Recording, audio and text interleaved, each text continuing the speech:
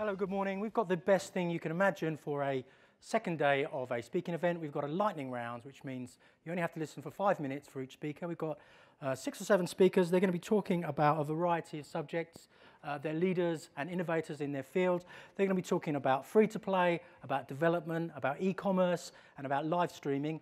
And so first of all, let's invite up Royce Disini from Mobcrush. He's going to be talking about the lives and the challenges facing live streamers.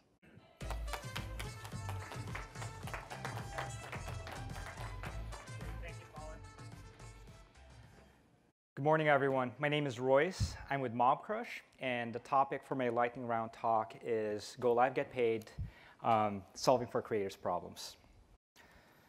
So where do creators fit in the ecosystem, right? You got game developers that create the games, you've got the community of gamers who play the games, and you've got creator influencers to create content around the games and share it with the gaming communities.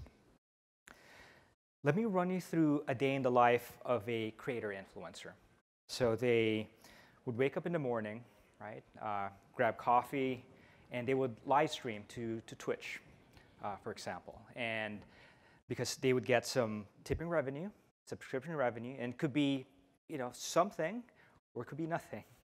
And after a few hours of live streaming, they would grab something to eat. If they have a YouTube channel, they will edit the video sometime in the afternoon, upload it to their YouTube channel, because that's where they get their advertising revenue. And they could derive a few something of revenue, or it could be nothing.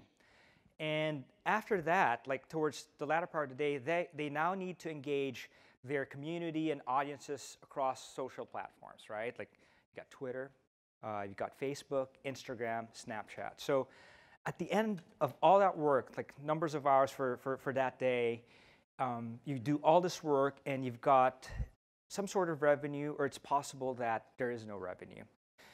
In fact, we ran a survey of about 1,500 avid gamers, right? Out of this set, about 14% of those gamers currently live stream. But out of those who live stream, 85% do not make any form of money. Out of the total set, 80% said they would live stream if there were some sponsorship and revenue involved. Coincidentally, 96% of these avid gamers have played mobile games out of their smartphones and tablets for the past 30 days. And 72% have said they will be motivated to live stream if there's an ability to connect to their followers and audiences across social platforms. So we looked at that data set and we thought, okay, how do we innovate on behalf of these creators, right? We've heard the problems, right? If we can give them the ability to reach their audiences with one touch across social platforms, give them exposure to our 24/7 gaming and esports channel that's available right now at about 25 million households, and then give them the ability to engage and talk to all their audiences across social platforms in a product we're calling Unified Chat, right? And on top of that, how do we solve for the revenue side? So we've created a solution called Go Live, Get Paid, right? It's a way for creators to dynamically insert campaigns during their live streams. The campaign is viewable by audiences across different platforms, and we guarantee the viewership and audience reach for these campaigns. This is an example of Go Live, Get Paid. It's currently in beta, and I'll share it with you and run you through the elements. I mentioned, we've got the Pacific Rim Uprising sponsorship going on in the stream right now from Universal Pictures. Thank you to them. We, right now, are actually going to watch a trailer, all right, a little quick trailer from the boys, right? And so, this boy, I'm just going to quickly roll. Whew, okay. Hell yeah, brother. A couple minutes, we'll have another look at the next trailer, and then that'll be it for the stream. So thank you guys for supporting my channel so that film companies like this can reach out and actually sponsor the stream. It's really cool opportunities. Great. So that's an example. It's currently in beta. That's Mr. Waffles live streaming, and the content there was for Go Live, Get Paid was Pacific Rim. These are other examples that we're currently testing in beta. The one to the left is World of Tanks. You've got the Heroes game right in the middle for mobile.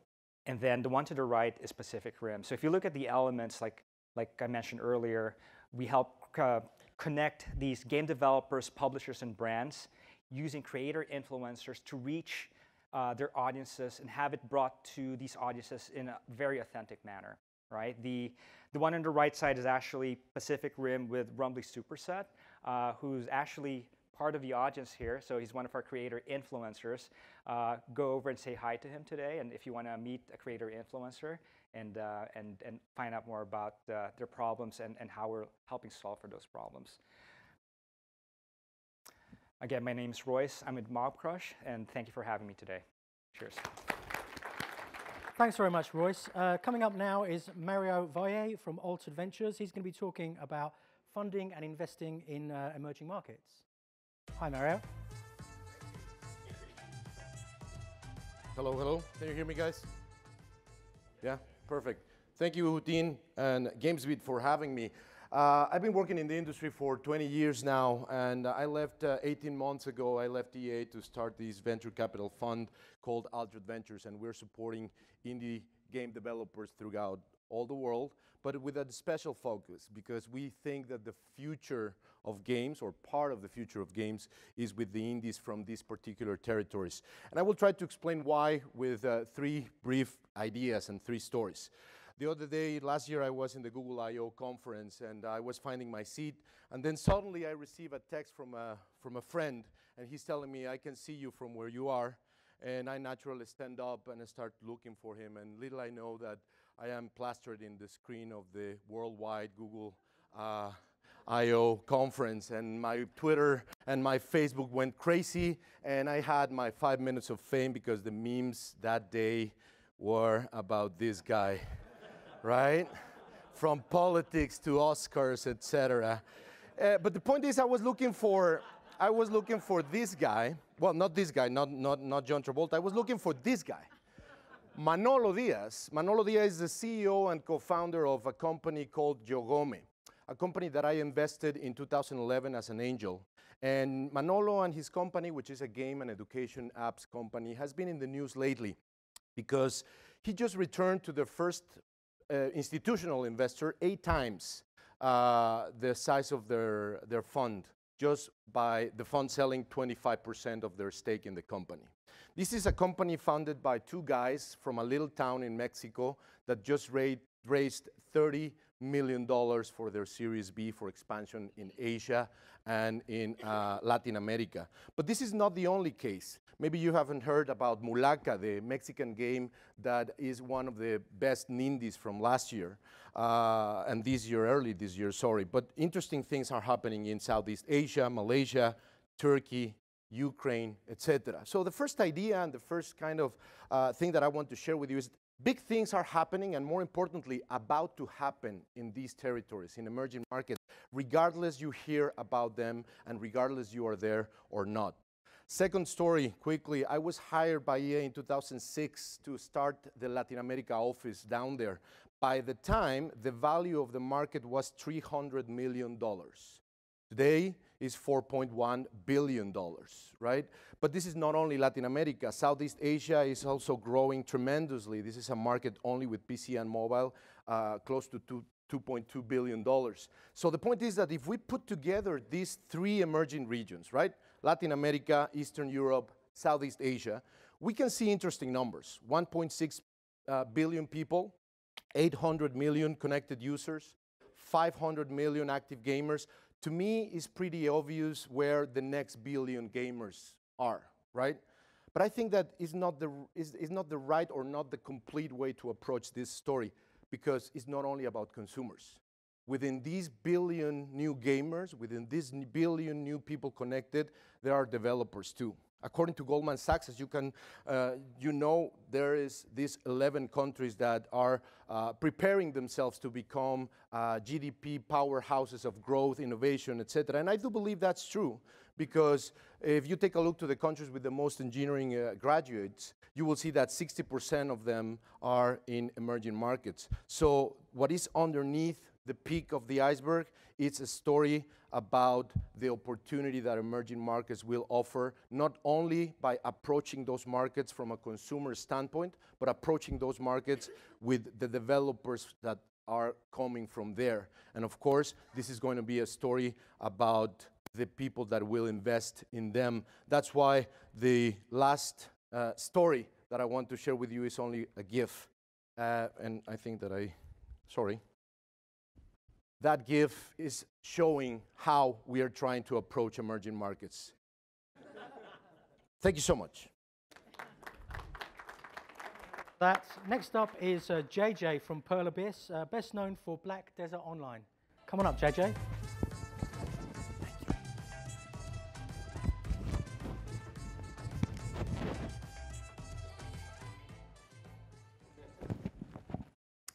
Hi everyone, I'm JJ from Pearl Abyss, the developer of Black Desert Online. I'm going to talk about games as a community today with a little compliments about some Korean game companies. So back in the old days, games were mostly considered like a packaged good. You build your game, launch it, and people buy it. After the internet became widely used in households, game companies also started doing things digital and went online. As more and more online games came out, live service and game updates became as important as the initial launch. But still, it was not until recently started talking about games as a service model this much. The games as a service perspective focuses on making the game's life cycle longer, working on the live service for your game to provide the new experience to your gamers as a continuous basis. Yes, it's very important. But many people think there is a hidden notion of microtransaction business behind games as a service. And yes, it might be true that if you want to keep creating significant revenue for your 5-year-old or even older game, there probably should be some forms of microtransaction business in there. And some people just don't like it. But I don't think that's the point. Let's step back and think. What are games? And what business are we in? I like to call games as a community instead of games as a service. When you said games as a service, it implies this linear one-way relationship between a game publisher as a service provider and players as a customer.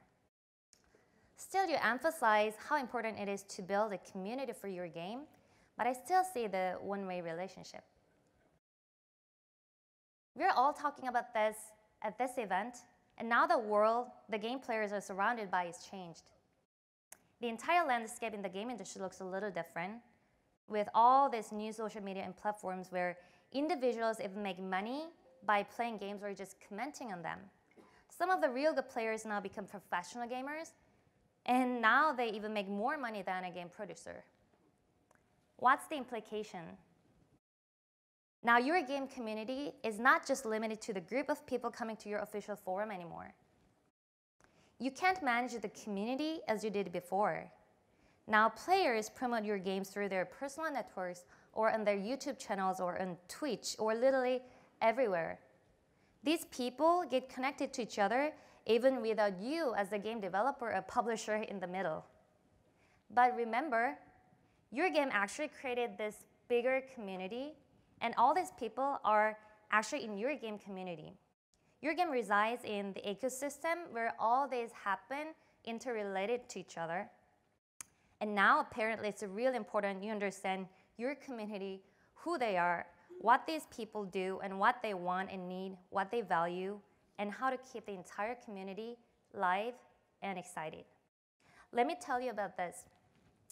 In early 2000 in South Korea, when I was still living there, most of the PC online gamers had regular offline gatherings called Jeonghee. Jeonghee literally means regular gatherings. It was the culture amongst Korean kids back then. They just go in and hang out with their in-game friends, making them real friends in the real world, but still calling each other in their in-game nicknames. And also in the old days, when you bought a Pac-Man, you still talked about it with your friends, invited your friends over to play together, and that's the gamers community. You want to share it with other people. Your favorite games are a part of your life. And again, now the community means even more and bigger than any time in history. So community. Nexon and NCSoft and other big Korean companies that are born in Korea in late 1990s or early 2000 all started with online games and MMORPGs. They all started with their business with online games, and I think they naturally understood the importance of the games as a community business, and that's what really raised them up initially, not a microtransaction business model. We, Pearl Abyss, is only an 8-year-old company based in Korea, but our core team has an extensive MMORPG development and live service experience, and our biggest focus has been always our game players community. When our game Black Desert Online was launched in the US, it actually got a lot of love and attention from the MMORPG fans. They loved our awesome character creation tool. They built up a community for our game on their own. In return for their love, we actually kept updating the game every week for the first year of the game release. If you are in an MMO dev team, you'd know how hard it is to update your game every week. But we just did it not because for the revenue, but just believe that that's what our players want. And we were ready for that, and all the efforts paid off. So game live service is a continuing nourishment for the community. It's not just about business model. You should work on to grow the community, expand your fan base, and I believe that's the best and probably the only way to make your game's life cycle longer and longer, and also make any microtransaction business really meaningful. Your fans will love to pay for things they love. So in this new era where the game is leisure that we're talking about, one principle I think still holds true, or even more true than before. Make players your biggest fans, and your game be part of their life. Thank you. Thanks for that, JJ. Coming up next, we have Rana Sarkar, who's Consul General of Canada in San Francisco. He's going to speak about talent. Hi, Rana. Thank you very much. Listen, I appreciate being here. You know, someone from the government, you know, we don't usually get to use slides very often, so I'm not going to use any slides. I've got just a few points to make here. Essentially, you know, we're in the business of finding, curating better talent, making sure that our economy is consistent with the best of what the 21st century has to offer. And the gaming industry is absolutely central to what that is. And in Canada, for instance, it's a $3.7 billion industry. We have over 22,000 people employed in the gaming industry, and it's growing at 30 to 40% a year. I mean, this is an extraordinary number. We recognize that the gaming industry sits at the intersection of all of the major revolutions that are taking place in digital entertainment. And Canada is, you know, determined to put policy together and also to attract and, you know, get into better conversation with folks like you that are around the table. So we're trying to break our activities into about 3 different categories right now. One is the cultivation of talent. And this is about, you know, not just, you know, ensuring that we have, you know, today's talent, but we also have tomorrow's talent. We're graduating, you know, a significant proportion of engineering and STEM graduates every year. We've got, you know, dozens, if not, I think up to 37 schools right now that are digital media accredited, that are producing literally thousands of graduates every year that are going into these industries and looking at the gaming industry particularly as a particularly good model. And co-op programs are a significant portion of that. You know, both you know, EA and EA Games and Ubisoft have we've worked with them as well to, you know, put co-op programs together to ensure that they have the next generation of talent that's going through those institutions. We're also working closely and collaboratively with cities and provinces or state governments to ensure that we've got, you know, support all along the lines. And, but most importantly, we're also working with the community itself and with tech and with also with the community that would provide all of the infrastructure for that, and so the broader tech community as well. The second point that I'd say that we're really looking at is curation. And we recognize that, you know, companies don't exist individually, they exist, you know, in curated ecosystems. And so we have two policies that are actually really interesting to talk about, because I think it mirrors what folks in the rest of the world, and you know, we're taking from some of the best examples of the rest of the world, but others, I think, equally are looking at this as well. And one is the creation of what we call a supercluster fund. And so we've got about $1 billion going into you know, 8 or 9 different industry segments, one of which is the digital media industry. And so that's up to $250 million of capital that gets matched into capital that individual companies put in as well.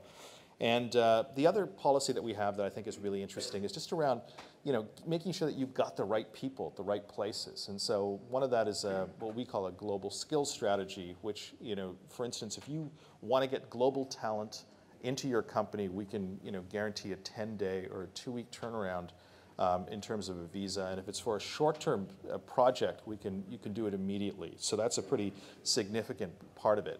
And what that does as well is that encourages the retention of talent as well. So we have a very high talent retention rate, so you're not losing talent as the process goes on. And so that's something that, you know, we're putting in the window right now, and I think it's becoming really attractive for a lot of tech companies and gaming companies in there.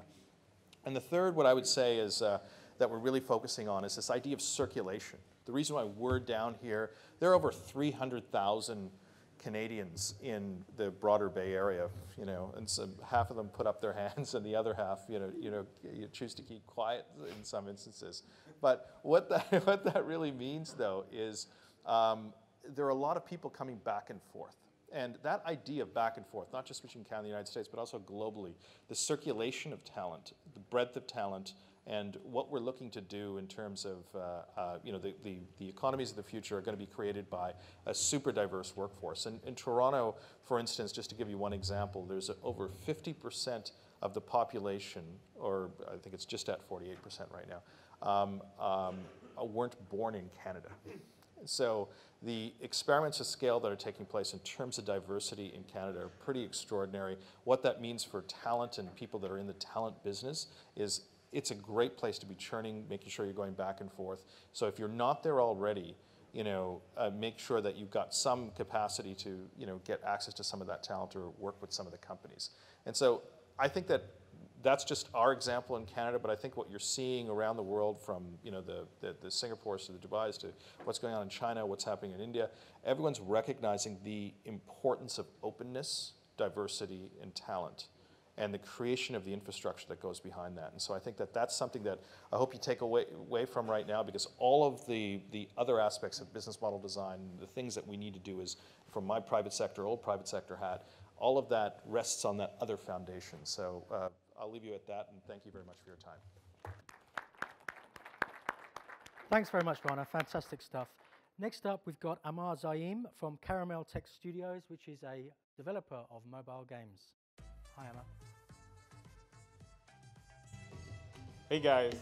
So we make games in Lahore, Pakistan, and there was a time when people used to ask me, do you guys have computers over there? So yeah, we've come a long way.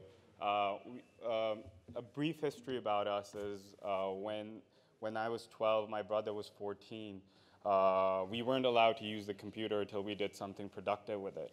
So we set up a web development company, and that did a little bit of business. We made it $600, which was great money for us at that time.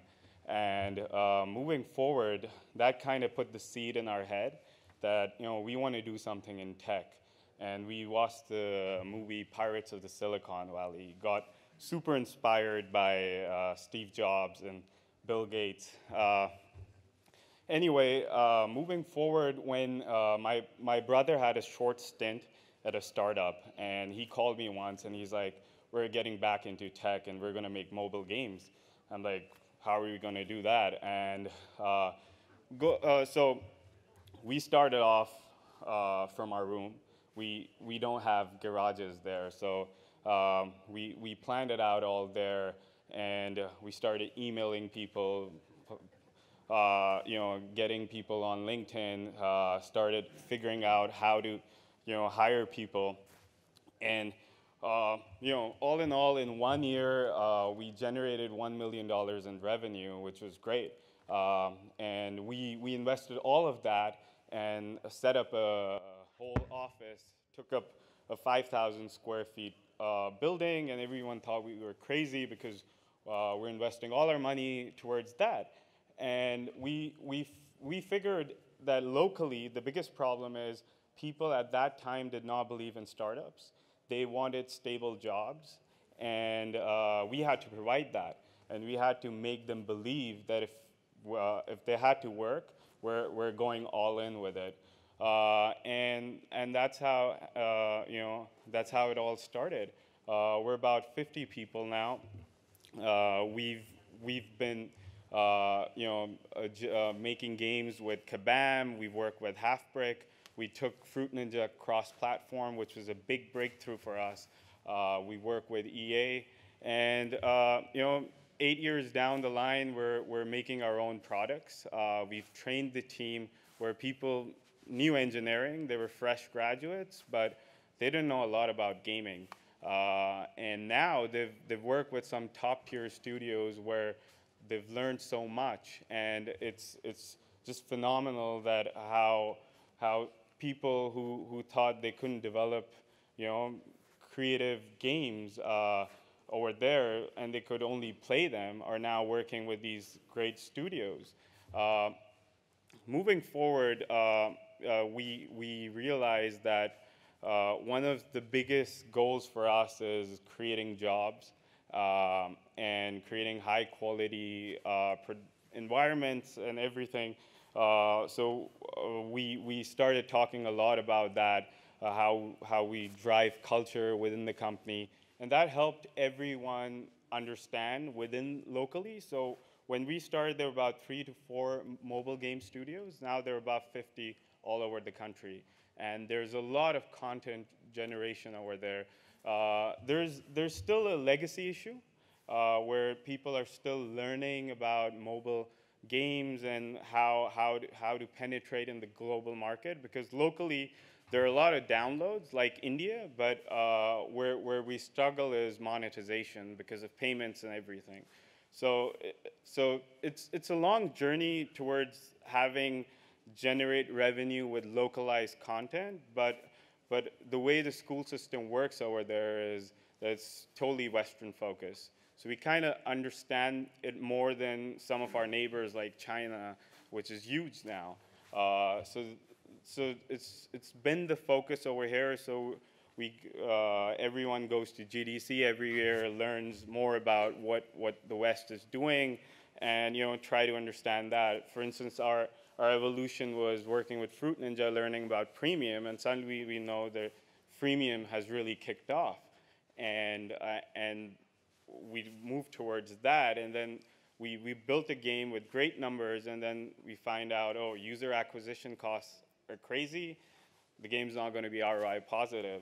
So it's been a great learning process, but as entrepreneurs, we always realize that the key to success would be retaining the team, retaining the talent, having to struggle for a couple of years, and then once you have all of that in place, make the mistakes, you will be able to be successful. So it's been a great journey, and Lahore is the hub of tech in Pakistan now, and it's growing really fast. And yeah, I mean, so overall, I feel that Pakistan is going to be a big hub in developing great mobile games and hopefully console games pretty soon. So yeah, thank you. Thanks very much, Ammar. Fascinating, fascinating. Okay, next up we've got Mike Schwartz from Scalefast. He's going to be talking about personalized e-commerce.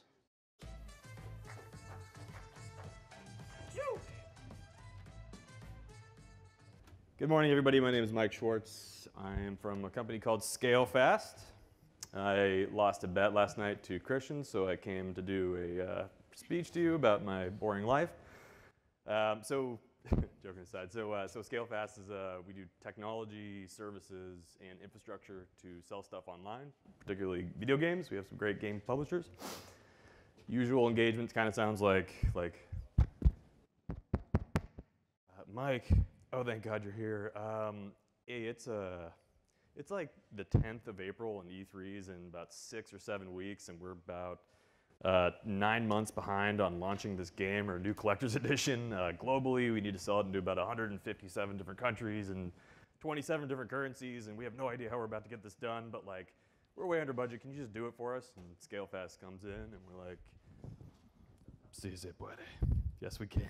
We can do it. So like, so the main value prop is you globalize the store for the game publishers, and the really cool, interesting thing right now in e-commerce is probably in all of your spaces as well is personalization using artificial intelligence to make online experiences more relevant for consumers. So when you start getting into that space, like as a total industry, we're not super good at it yet. We're kind of figuring it out. But when you think about it, it's actually pretty simple. And I can think of no better interpersonal example of selling something than getting to know my fantastic in-laws. And so, it's the same thing. You basically, you meet this guy, Eric, he's great. He has the cleanest home of any human I've ever met in my life, quick observation. And then you meet Shelly, who's super sweet. But if she beats you, or if you beat her in like backgammon or checkers, she will like turn into like Conor McGregor and like throw like a garbage can through a window and like freak out. So it's pretty simple. You want them to love you and like you, you just, you clean the hell out of the kitchen, you bleach the thing from floor to ceiling, and you just let her beat you in checkers or backgammon, whatever it is. And so what's going on there is that there's a behavioral, you understand the behavior, you're segmenting wants and needs, and then you're creating an offer, and both of these guys are getting different user experiences, but they're buying the same product, which is yours truly. So where the industry right now is, as a whole, is really, really good at pulling behavioral data. So video game publishers, especially developers, they have so much telemetry and behavior that they can pull out of a game to really, really know somebody probably better than their family because we spend more time playing games than we do at the dinner table. But like segmenting that data in an easy way, tools to do segmentation, like there's Google Analytics and there's all kinds of other tools, but there's nothing really that segments users in real time, that I know of at least. And then there's certainly not a product out there that will create offers depending on that segmentation and that behavioral data. So I'm going to give you a really simple, super simple example, and it's kind of cute. We're going to take two gamers. One is called Dwight Schrute. Does anybody like The Office? Show of hands. So at least there's 3 people that will understand my inside joke. That's awesome. And then there's Dean Takahashi, and I'm going to let you guess what their favorite video game is. And it's not Cuphead, okay? So it's not Beats, it's not Bears, it's, come on. Nobody watched, you guys don't even watch The Office, I can't believe it. It's Battlestar Galactica, for God's sake. So when Dwight and Dean show up to the Battlestar Galactica online playing environment, they're both seeing the exact same experience. Pre-apologies to anybody here if you potentially worked on this project for Battlestar Galactica, but like we all know that Dean loves the human faction, and we all know that Dwight is basically a robot and loves Cylon, right? And both of them will buy as much DLC as you shop them, and they really like the old version of Battlestar Galactica that was really cool like in the 70s and the 80s. So give them experiences, just acknowledge who they are when they land on the store or whatever it is inside the online game environment, and give them something that's relevant. So like when Dwight shows up, give him Cylon DLC and show them both old school, cool, retro characters, and give them, give Dean the human thing, human faction. And like it works, it's great. This is something that it's dumb and simple, and that's why it's so great, right? You get better engagement with your audience. They actually care about what they're seeing when they land wherever they're going. They'll pay you more because they'll have more fun. And it's way less expensive to manage that experience because the machine is basically doing it for you. You don't have to segment and then create offers and go back a month later and figure out what worked. And that's it, and that is totally going to change the way that we operate, at least from an e-commerce standpoint. That's it. Thank you so much for being here and listening, and that's it. Thank you. Thanks, Mike. So last up, we have Dave Miller from Athlon Games. He's going to be talking about console free-to-play, which is a thing right now. Come on up, Dave. Thank you, Colin. Back in 2009, I read what is still one of my favorite articles on the gaming industry. It was written by Trent Pollock, published in Gamasutra, and he was very frustrated because he was reading an article on the best video games of all time, and all of them were made after 2000. And they didn't reflect the games that he and his friends primarily liked to play. And if you look at what actually sold well and was highly rated in 2008, this is a good selection. We're all familiar with these franchises. Most of these are lovingly handcrafted games. They're story-driven, very long play sessions, and a ton of checkpoints because you don't want to lose hours and hours of deep play through a lot of these console games. But it didn't really fit the way that the new generation lived. And Trent said you need to build games to adjust to the way your players live. And all of these games I just mentioned were designed by, played by, and rated by Gen X, who doesn't like to play well with others and enjoys these deep, punishing, hardcore experiences. But that was changing, and now this seems like old news. It's generally accepted, but at the time it was pretty eye-opening. And the new generation liked to play together. They were much more social. They wanted to do things with each other. They preferred shorter cycles, plenty of feedback, preferably positive, and they liked to do everything with friends rather than alone and solitary. So he was making the point that for games to continue to survive and thrive, we need to adjust to the way the new generation lives, which tends to be very social and together. So about that time, mobile was starting to make inroads, and it was the first exposure of free-to-play really to most Western game players was through mobile. And boy, did it take off fast. By early 2012, over half of all mobile revenue was generated through in-app purchases, which to core console gamers who were already rubbed a bit raw from the slow departure from the deep single-player experiences, this was just becoming too much to bear. But it accelerated. 6 months later, 80% or 70% of that revenue came from in-app purchases, and then a little over a year later, it was up to 80%. So the free-to-play model was definitely here to stay and moving forward. But what made the actual game itself work aside from the business model?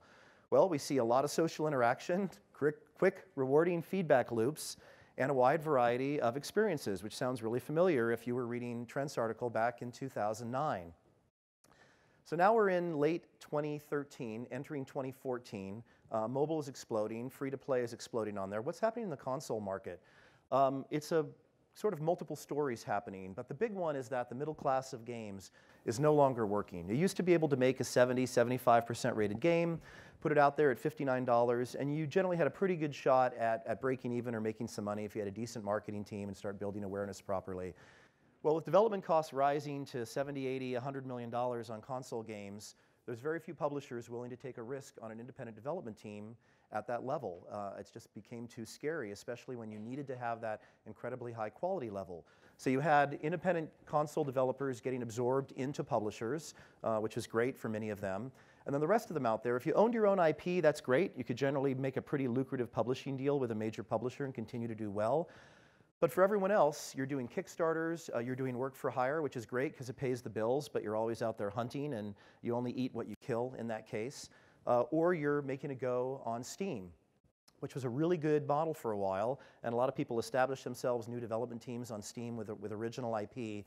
The problem is, and if you saw the GDC speech by GameSpy last month, is Steam is becoming really, really crowded. So of the over 21,000 games on Steam right now, almost 40% of them were released last year alone, just in 2017. And that makes for fewer games available per person, right? You've got way too much supply out there, and everyone isn't going to continue to buy more and more games just because there's more available. So if you look at all the games available on Steam right now, the average rate of ownership is about 9,500. So each game has about 9,500 customers who has purchased it. But if you look at indie games on Steam, that number drops to 5,000. And if you look at indie games on Steam that were released last year, now you're down to 1,500. So if you take 1,500 copies and multiply it by, say, $20, it's not a lot of money. Probably covers one person just above minimum wage for a year. So not an easy model to win on. So what's a good console developer to do now? You're used to building great AAA games. The market has become a little bit more difficult. Well, look at Digital Extremes for an example. So in 2013, Digital Extremes bet the house on a small project they had called Warframes, a free-to-play game. that they had a lot of passion about. They wanted to change kind of the direction of the company. They believed in free-to-play and wanted to make this work. So they put all their resources into Warframe, but they approached it differently from console development in the past. It wasn't about managing a publisher, managing your community, trying to keep people away from development. As JJ mentioned earlier, the key to success on this is embracing your community, and Digital Extremes did that. They opened it up, they welcomed the community in. They didn't just listen to the community, they made the community a part of the game. And they were reacting weekly with new content in the game and responding and crediting individual people for their contributions to it. And over the next 5 years, Warframe continued to grow, and it's one of the dominant free-to-play games right now on console and PC. And that was 2013. Now go to late 2017, and Fortnite adds a Battle Royale mode that is free on their game, and it explodes. Superdata says in February of 2018 alone, Fortnite generated $126 million in revenue, which is incredible. But none of this should really be a huge surprise, because going back again to 2009, we know what is starting to work now in gaming. It's a lot of social interaction, quick feedback loops, and shorter gameplay loops. And that's exactly what Fortnite brings, what Warframe brings, and the type of thing that free-to-play offers. So suddenly, free-to-play AAA console games are legitimate. Players love them. They enjoy spending money on the game. They celebrate new materials that the developer has released as long as players are part of the community. If you bring them in, they feel ownership for the game and it becomes their game. They help promote it, they love it, they celebrate each other within the game. It's a good place to be if you're a console development team. Another great thing about console free-to-play is the pay rate is much, much higher than mobile, about 4 times mobile on average, and that's because console players are used to spending money. It's not a stretch for them. So you'll see on average about 15%. We've seen up to 20% of the player base actually spend money on a game for console and PC free-to-play, which is a very lucrative market, especially versus the mobile numbers, where you've got to have an enormous number of players to make the small pay rate actually pay off. But perhaps the best thing about being in console free-to-play is it'll relieve the anxiety and replace that with this sort of rush that a developer will get when you know you're building a game that your players love. Every week, every month, you're able to revisit it. You can develop new content. You can bring in your biggest fans, help develop new material based on what they're saying. And it'll give you the stability to be able to hire great people, to have confidence in your investments, maybe even pursue some pet projects that you've wanted to build on the side that you could never do in the past because you were constantly hunting for work of some type. So how are we involved in this at Athlon Games? So our goal is to bring Eastern free-to-play monetization techniques and combine it with Western IP and Western development sensibilities. Bringing Eastern games to the West does not work, but the monetization systems that have formed the foundation of free-to-play in the West all come from Asia. So that is our goal now, which we believe is fairly unique. We have acquired Digital Extremes and Splash Damage. We have a relationship with Max Hoberman's Certain Affinity in Austin, who's working on a very large AAA free-to-play game. And we bring funding. We'll help fund the development of the game. We'll fund a live operations and monetization team and teach you the way that free-to-play works, the way that we'd like to see it. Essentially, it's a blueprint. We'll show you how the plumbing and electrical systems should be put in, and then the development team gets to build a big, beautiful house or resort or whatever they'd like it to be on top, which is the game experience itself. So for independent console developers who are trying to figure out what to do next, and I know a lot of you do not want to go to mobile, you want to continue making the type of games you've been making, we're here. We'd love to talk to you about it, and we offer full global publishing support. We have a publishing headquarters in Los Angeles with branches in London and Beijing, and we manage first-party relationships with the console teams as well as traditional publishing. So if you'd like to hear more, please come see me, or many of you I'm sure know Richard Brown, who runs our production team. Email address is on screen. Thanks very much. Have a great show. Thanks very much, Dave. Thank you to all our speakers who've given us lots of insights and variety. I'm going to hand back to Andrea now. Thanks very much.